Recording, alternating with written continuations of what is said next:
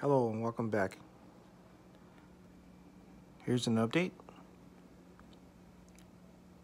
Tank is doing pretty good.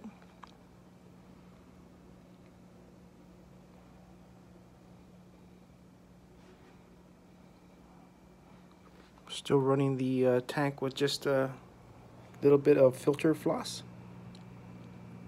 and a small piece of mechanical sponge in the back, and everything else is empty. The refusion is doing great. It's actually dormant right now.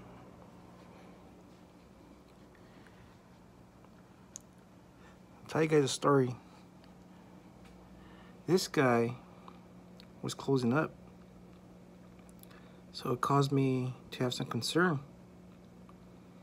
So right away I pulled out my master test kit and checked everything from calcium to the pH and nitrites and nitrates and all the other good stuff, and everything was on board. And I said, man, I wonder what's wrong with them. And I started noticing he would rock back and forth. So when I purchased him, he was in sand. So I wonder if he has something stuck underneath. So I pulled him up, and sure enough, there was some Fiji rock stuck underneath a big long branch, kind of like that.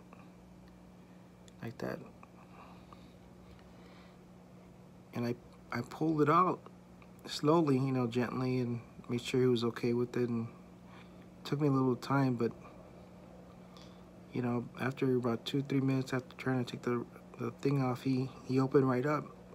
He was so happy to not have that thorn in his underneath his shell there. But that was kind of funny because I kind of scared me there for a bit. I was like, man, I said, I wonder what's going on with my water, because I dose B-ionic 2-part system.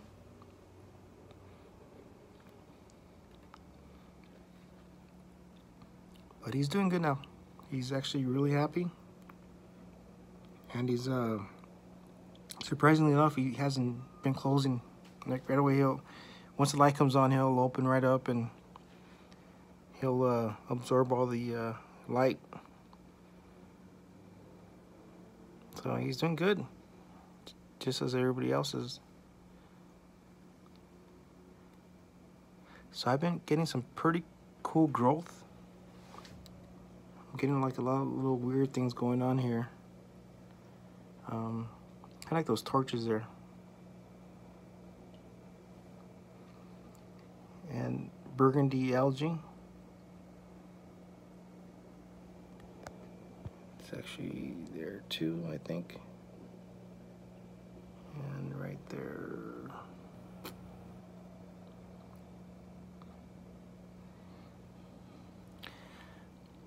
So I'm thinking about another week here. I'll probably start oiling this thing up with some really nice corals.